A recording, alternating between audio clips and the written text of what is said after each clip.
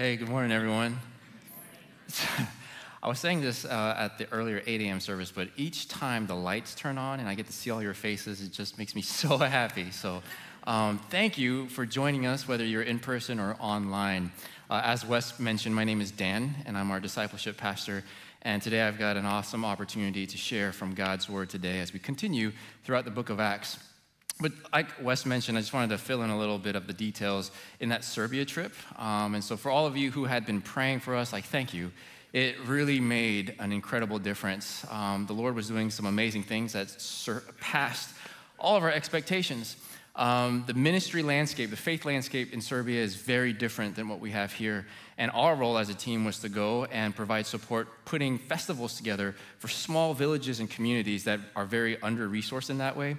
And just to give you an idea of what God was doing, the second festival that we did was in an area that had not had this kind of experience. The ministry teams wanted to plant a church there, but this was a litmus test. If we could just see 75 kids and their families, and maybe there's room for us to plant a church in this village. So we get there, we set up, half an hour goes into it, 75 kids are already there. 15 minutes pass by, we've got over 100. By the time the event ended, we had 311 kids, along with their families, show up, and it was amazing. Yeah, praise the Lord. Amen. So God was on the move, their ministry leaders are encouraged, and lives are being changed. So thank you again for your support. Well, as we get started, would you join me again for just a brief moment of prayer? Lord, thank you for today. And God, I just feel so honored and privileged to be able to be with fellow brothers and sisters in this space. And thank you for your presence. We know that you are here. And so we ask for you to be at work, God, in our lives. Speak in and through me, that your words would come deep into our hearts, that we would receive it, and that you would allow it to grow and flourish for your glory in Jesus' name. Amen. Amen. Well, I don't know about you, but I've served as a witness in a courtroom only once in my life. It was back my freshman year at JMU where I had to testify against my suite mate. And so going into the courtroom that day, I remember the details of being sworn in, right? Swearing to tell the truth. But for better or for worse, that came very naturally to me over the events that had happened just a few weeks prior. So at the time, I was living in a suite-style dorm, which meant that there were 3 individual rooms connected to a shared living area. And it was during the week, so not a weekend, it was during the week, and my suite mates and I had just finished watching a basketball game on the TV. And so we were all wrapping up, going into our rooms. I had an early class that I was trying to make, because that wasn't a great habit of mine. So trying to go to bed. My roommate Stu is off trying to do his chem homework, and we're just winding down. But then about an hour later, right around midnight, one of our other suite mates, Joe, barges into the suite, turns on the TV, maxes out the volume, and starts to have an obnoxiously loud phone conversation right there in the living area. So Stu and I, my roommate, we're making eye contact, rolling our eyes, praying that Joe would wrap it up quickly. But he didn't. And it seemed to go on forever until I lost my patience. So I get out of bed, open the door, I'm like, Joe, come on, man, what the heck? Go to your room. I literally told my suite mate to go to his room. So the dude was on his phone, and he goes, hey, I'm gonna have to call you back. So he hangs up, he walks into his room, closes the door. Everything is back to normal for a little bit. Because not long after that, I hear a loud bangs and crashes and yelling and screaming. And Joe is just going nuts for a solid 2 minutes. Now, 2 minutes doesn't sound like much, but if the entire time he's smacking his walls with an unidentified object, it gets old real quick. So then we're like, oh my gosh. And so we come out of our room, our other suite mates come out of their rooms, we're at his door, and we're like, Joe, calm down, man. Take it easy. And it's just crazy, right? To make matters a little bit more interesting, the door to our suite, there's someone there. Hey guys, what's going on? It's Luke. Sure enough, we open the door, and it's Luke, a 6'3", red-haired athlete who wants to know what is going on. He's looking for answers. And we're like, sorry, man, Joe's in there. He's totally lost it. And so Luke goes over to Joe's door, and it's like, hey, man. Says a few colorful things. And he's like, whatever. So he turns around to leave. And that's when Joe's door finally opens. and we make eye contact. And I see that he's lunging at me with his hockey stick over his head. Whew, he takes a swing, but it catches the top of his door and gets stuck. Then Joe comes out into the living area with that hockey stick and swings again. But at that point, I have enough time to dodge it. But guess who didn't dodge it? Luke. And so, long story short, Luke finds himself in an ambulance. Joe finds himself in a police car. And my suite mates and I end up in court testifying to these events a few weeks later. Parents, this is not the normal freshman year experience. So, it's going to be okay.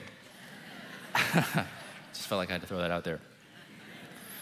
But being a witness in that scenario wasn't particularly difficult, nor was it complicated for me. I mean, recalling the events of that evening came pretty naturally, right? And so we're in the book of Acts, and we're looking at the lives of Peter and the early church, the apostles, right? People who had been with Jesus. And apparently they didn't have a difficult time both recalling the events and the experiences that they've had. And of course, they then had the willingness to share all about those accounts. So that's where we are today. First, I wanted to do a little bit of word defining. And so I'm looking up the word witness on Google. And so a definition that Google suggested is that a witness is someone who sees an event take place or someone who is able to furnish proof. Pretty solid definition. Now, of course, when we start talking about legal definitions, things get a bit more nuanced. But for the sake of today, my working definition of what a witness is it's someone who has a measure of knowledge from personal observation and experience, right? Personal observation and experience. The book of Acts has a total of 28 chapters, and today we're only in the 5th chapter. But so much has already happened with the arrival and the indwelling of God's Holy Spirit in the lives of his people. The miraculous is happening. Things are wild. God is empowering his people and his church. But the expansion of God's kingdom isn't without opposition. There's opposition. And in the midst of it, God doesn't tell them to slow down or to stop or to take a break.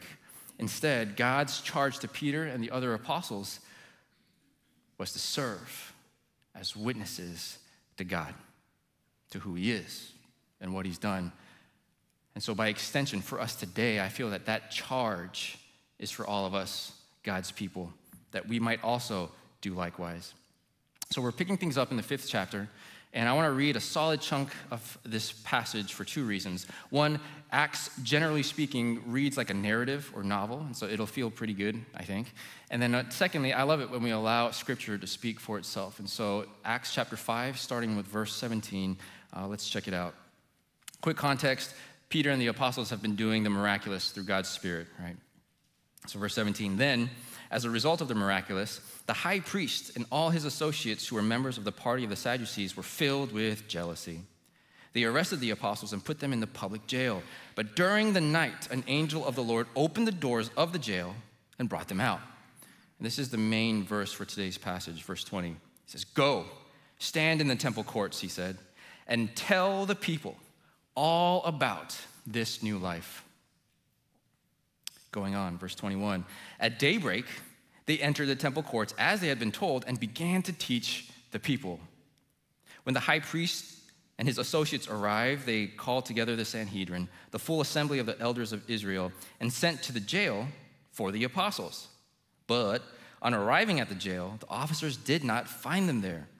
So they went back and reported, "We found the jail securely locked with the guards standing at the doors, but when we opened them, we found no one inside." Awkward. On hearing this report, the captain of the temple guard and the chief priests were at a loss, wondering what this might lead to. Someone's getting fired. Verse 25, then someone came and said, "Look, the men you put in jail are standing in the temple courts teaching the people." At that, the captain went with his officers and brought the apostles. They did not use force, however, because they feared that the people would stone them. The apostles were brought in and made to appear before the Sanhedrin to be questioned by the high priest. "We gave you strict orders not to teach in this name," he said. "Yet you have filled Jerusalem with your teaching and are determined to make us guilty of this man's blood." Peter and the other apostles replied, "We must obey God rather than human beings. The God of our ancestors raised Jesus from the dead, whom you killed by hanging him on a cross. God exalted him to his own right hand as Prince and Savior, that he might bring Israel to repentance and forgive their sins. We are witnesses of these things, and so is the Holy Spirit, whom God has given to those who obey him." Oof, when they heard this, they were furious and wanted to put them to death. But a Pharisee named Gamaliel, a teacher of the law who was honored by all the people, stood up in the Sanhedrin and ordered that the men be put outside for a little while. Then he addressed the Sanhedrin. "Men of Israel, consider carefully what you intend to do with these men. Some time ago, Theudas appeared, claiming to be somebody, and about 400 men rallied to him. He was killed. All his followers were dispersed, and it all came to nothing. After him, Judas the Galilean appeared in the days of the census and led a band of people in revolt. He too was killed, and all his followers were scattered. Therefore, in the present case, I advise you, leave these men alone. Let them go. For if their purpose or activity is of human origin, it will fail. But if it is from God, you will not be able to stop these men. You will only find yourself fighting against God." Wise words. His speech persuaded them. They called the apostles in and had them flogged. Ouch.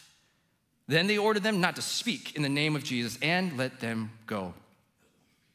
The apostles left the Sanhedrin rejoicing because they had been counted worthy of suffering disgrace for the name of Jesus.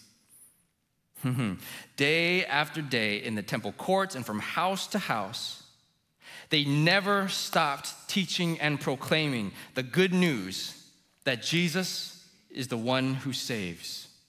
Amen. So this is quite the series of events. As a result of living and walking by the Spirit of God, Peter and the others are thrown into jail, probably with the intent to have them questioned or even sentenced.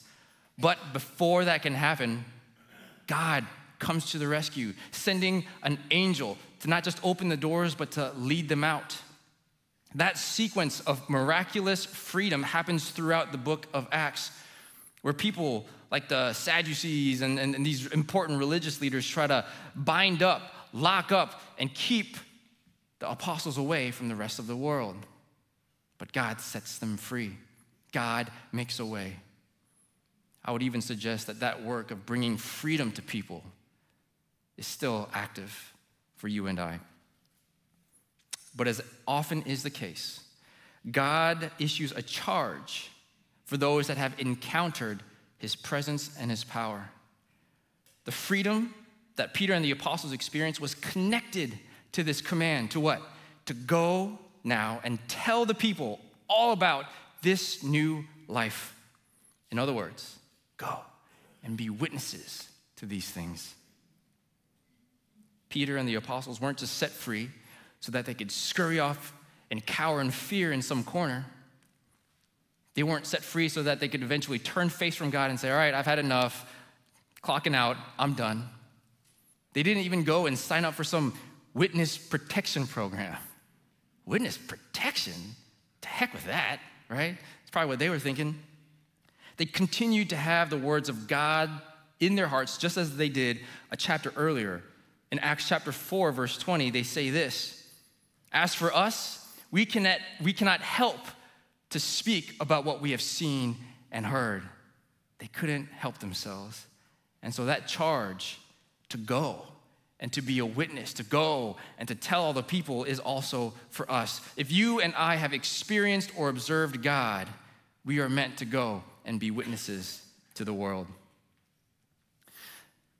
Now, people, myself included, sometimes wonder about what God is able and willing to do through his Spirit today. So what I mean is, when we look at Jesus in the gospel accounts, we see that he is doing the miraculous left and right. And with each event, his heart is that he is trying to help affirm the truth that he indeed is the Son of God, while also building up the faith of the people. And then after Jesus ascends, Here in the book of Acts, the early church, Peter and the apostles are doing likewise, the miraculous, things that can't be explained apart from God. And so people will say different things about what happens today, but I, for one, believe that if the same Spirit that raised Jesus from the dead is alive in me, if this is the same Spirit that empowered the believers of the early church, then I think there's some room for God to do the impossible today. Amen?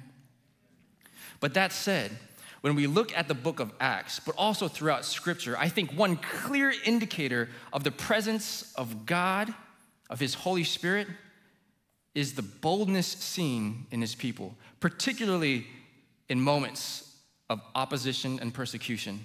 I mean, I'm thinking of people like Esther in the Old Testament, who was queen, right, to the most powerful man in the known world, and she risks her life to hopefully save her people.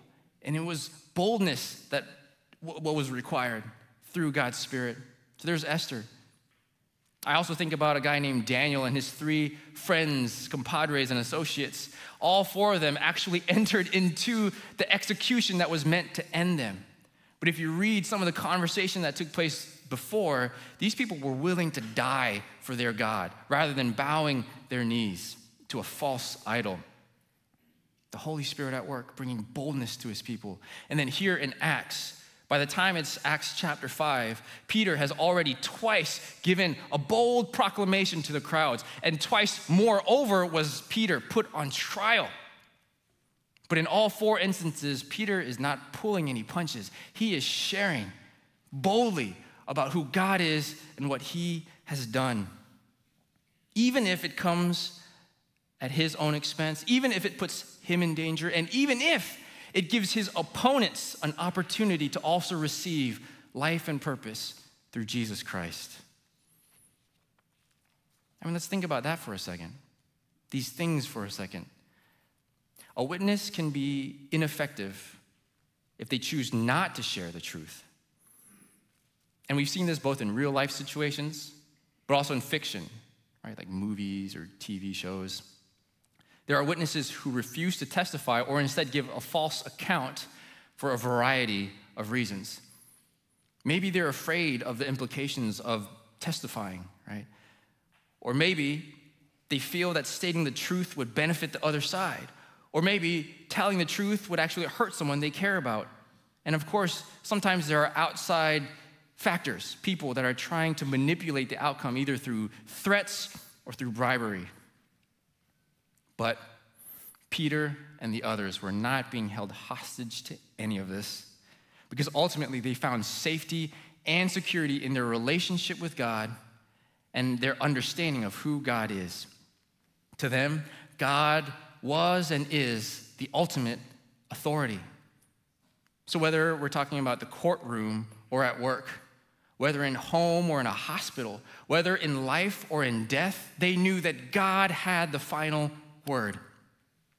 And this good news that anyone could come into a right relationship with God through His Son, Jesus Christ, wasn't just meant for a little group of people or one group of people. It was meant for everyone, including the people that were trying to squish out the very life from Peter and his friends. It didn't stop them from sharing.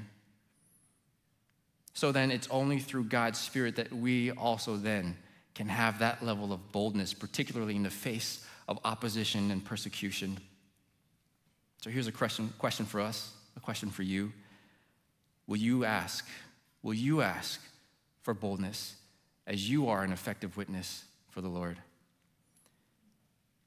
In the previous chapter, in Acts chapter 4, verse 29, the apostles know they can't do it themselves, and so they are seen uttering a prayer that says, Lord, enable your servants to speak your words with great boldness. Not just boldness, but with great boldness. And then, of course, here in chapter 5, we see them being empowered by His Spirit. You know, here's another reason that I think that Peter and the others were such an effective witness. Similar to me, back at JMU, they couldn't forget what they had experienced. In the past few weeks, we've seen a little bit of Peter's backstory, right? Particularly with Jesus, and that's incredibly significant. Peter was essentially riding shotgun to Jesus for 3 years, Peter felt like he was on top of the world. But the dude dropped the ball big time during Jesus' final and darkest hours, denying Jesus 3 times. Denied any affiliation, let alone friendship with Jesus. And so while that experience took place in a different time, it was a very similar kind of trial where it put Peter's self-interest at odds with his relationship with Christ. And in that occasion, Peter's self-interest and desire for self-preservation went out. And then, praise the Lord, Jesus rises from the dead, and he starts meeting his people. And in the last chapter of John's gospel, we see that Jesus calls the disciples to him after having provided breakfast on the seashore. It's a very intimate moment, one that's probably surprising to the apostles, to the early disciples. And in those moments, Jesus essentially reaffirms Peter, his love for him, but also reaffirms the call that Peter has to go and to serve Christ and to build his church. With that in mind, I think we see that who Peter has become is significant, because at this point, he can't deny or stay silent about who God is. He's not doing that again, right? He's not going to deny and say, I know nothing of this man. No, it's the exact opposite. The game changer being the presence of the Holy Spirit in his life. So similarly, for you and I, who have we become? And what have we experienced that would allow us to be, again, a witness for God? You know, these events for Peter and the others didn't just happen years ago. They were from moments ago. In other words, these were fresh. I had a friend in grad school. He would often ask me different questions to challenge me, right, to keep me going. He would ask me questions like, Dan, when's your last experience with God? Is it from the last few months or is it from the last week, right? This idea that, hey, if you're having a healthy, thriving relationship with God, maybe there's something fresh happening. Tell me about it, right? Always challenging me. These questions are good while being challenging. So here's one for you again. Are the ways in which you are observing and experiencing God coming from long ago or from moments ago? If you're like me and you find yourself with a desire to grow more in your experience and observation of who God is, there's great news and great hope for all of us. I don't know if you know this or not, but God wants you to know him more. It's not just like an eternal game of hide and seek where God is just having the time of his life hiding from you and you're like, where the heck are you, God? Right? He doesn't get a kick out of that. The book of Acts is a testament to this. God sending his Spirit so that the rest of the world would know more about who he is and this good news.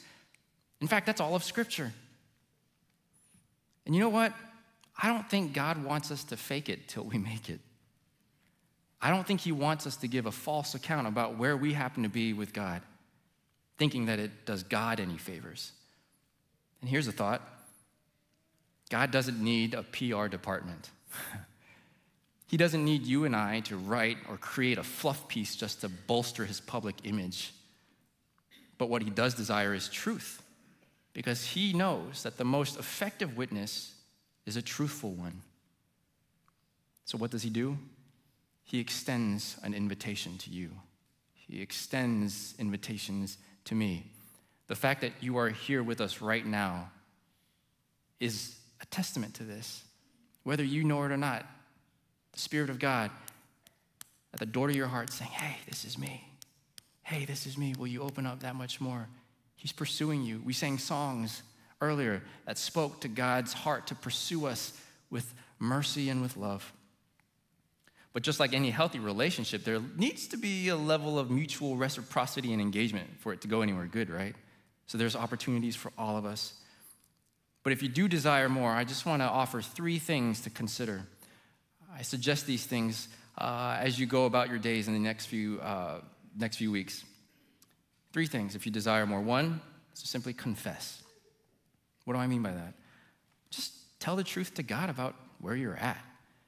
Maybe you feel distant. Maybe you're disappointed, frustrated, confused, Or maybe you're just like, God, I just simply haven't cared that much. You know what? I think God wants to hear that. I think he wants to receive that because that's the truth of where you're at. Use your heart, use your mind, use your voice, pray, and let him know these things. Just come to him as you are, AKA confess. 2 is then to ask. Ask for what, Dan? For anything. Ask him for help. Ask him for understanding, for faith. Ask him to help you see him that much more clearly. Whatever comes to mind, ask. The Lord wants to hear what it is that's on your heart. And then when you've done these 2 things, when you've confessed, when you've been honest about where you are, when you present your heart and your requests to him by asking him, the last thing to do is to observe. To observe. Have an open posture and start to take in. Be on the lookout for what God might be trying to say to you, do with you, in you. And in so doing, we see that the words that Jesus offers in Luke 11:10 are true.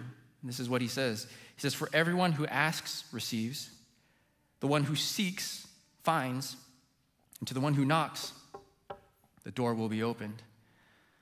It's a promise. It sets our expectations. So if we come to him as we are, when we ask and then we observe, we're bound to begin to take hold of who God is and what he's doing.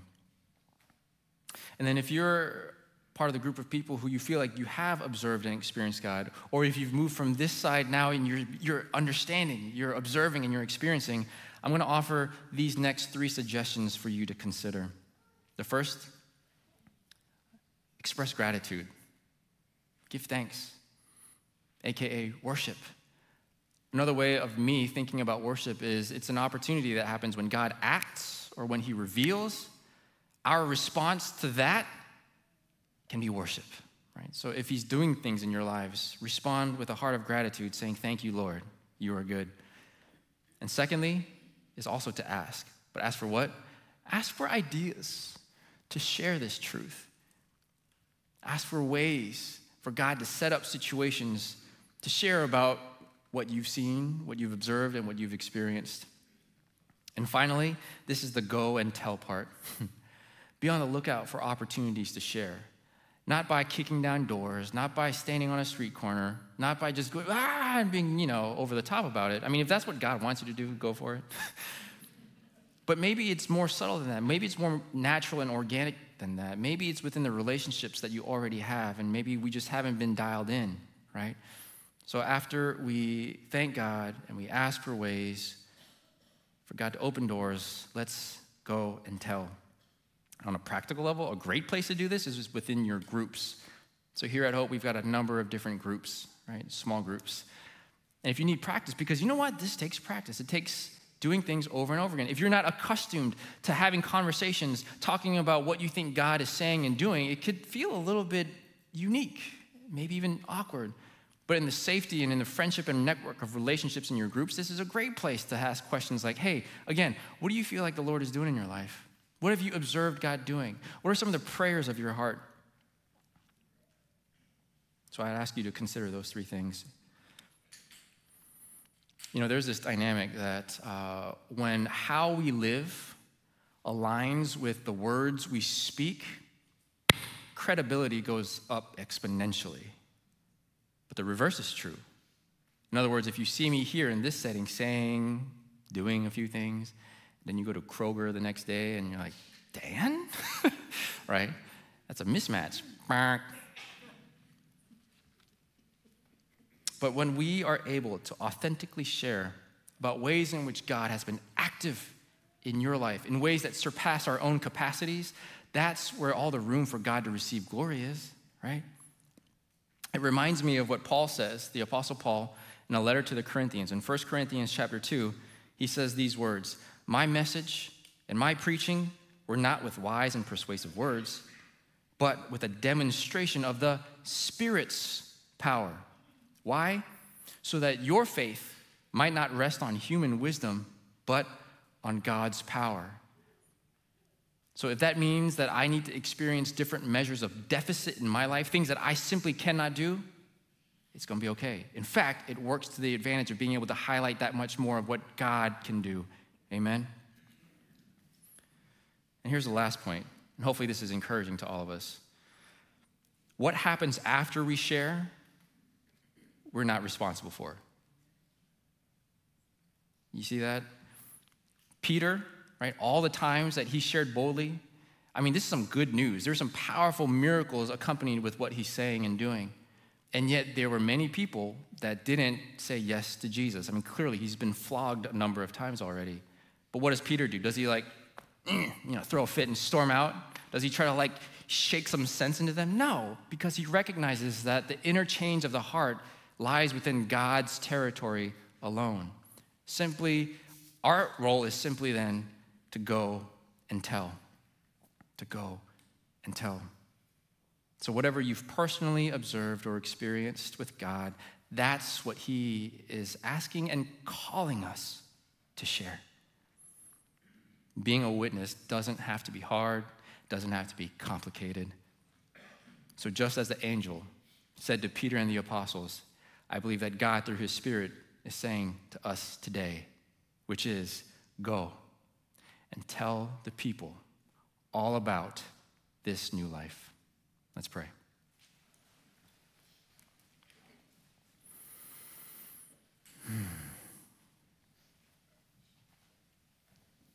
God, I'm grateful for who you are and just the greatness and magnitude of your heart.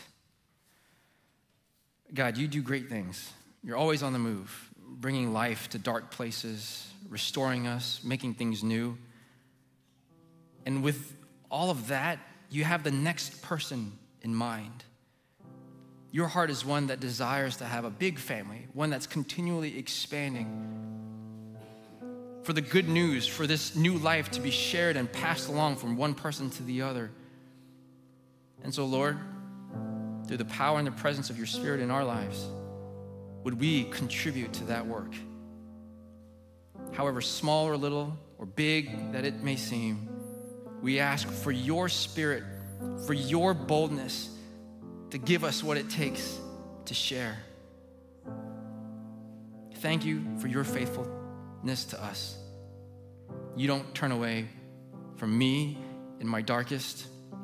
And so, Lord, would we have a level of commitment, of drive, and just an openness, Lord, to be faithful to you. May it be so. In Jesus' name, amen.